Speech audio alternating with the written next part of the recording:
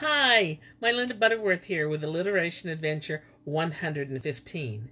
Today's alliteration is called The Cure for Hiccups Twister by Dr. Wallis. Now, this particular piece was written in 1653.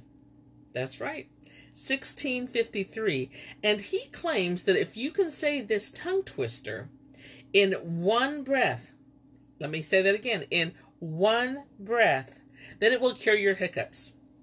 I think if I could say this tongue twister in one breath, it would cure my hiccups. But let me tell it to you, and let's see what you think. Here we go. When a twister's a-twisting, will twist him a twist. For the twisting of his twist, he 3 times doth intwist.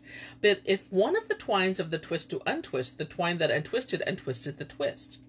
Untwirling the twine that untwisted between, he twirls with the twister the two in a twine. Then twice having twisted the twines of the twine, he twisted the twine he had twined in a twain.